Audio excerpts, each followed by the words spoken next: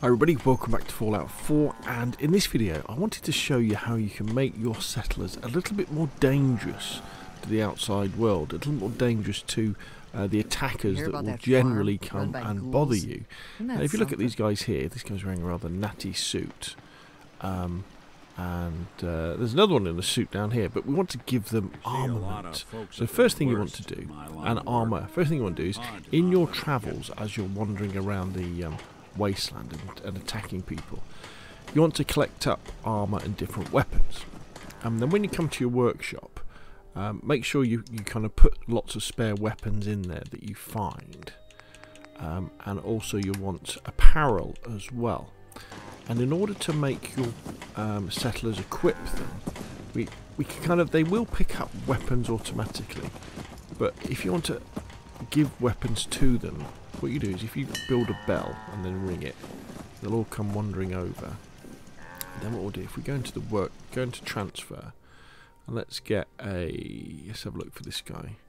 Let's get him a laser rifle. So I'm just going to take this laser rifle out, and then let's get him a military fatigue. So let's give him these to wear,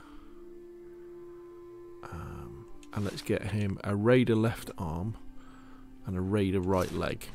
Okay, so it's come out. Right, so here he comes. So all I'm going to do now is I'm just going to talk to this settler. I'm just going to... I just want to trade a few things. Okay. We're just going to trade. And then all I'm going to do is go over to my inventory, and we're going to go to weapons. We're going to give him a laser rifle. And then we're going to give him some ammo for it.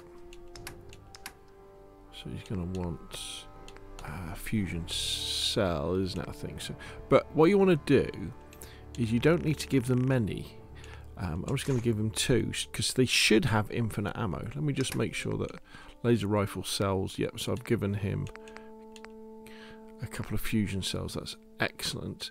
And then let's go back to my inventory and let's give him the military fatigues, the raider left arm and the raider right leg.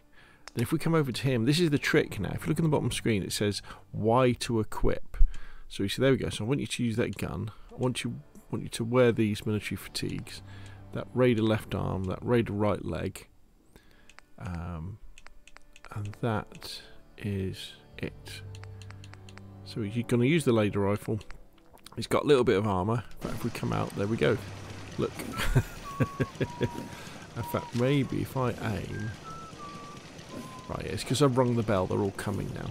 So basically, this is how you can very easily go and give your settlers nice armour or different clothes to wear, and give them different guns to use. The thing to remember is, if you give them a gun, you must give them a little bit of ammo for that gun, and then they'll have infinite ammo. I think even if you give them like a grenade, that grenade, they can just use it again and again and again, over and over and over again that way.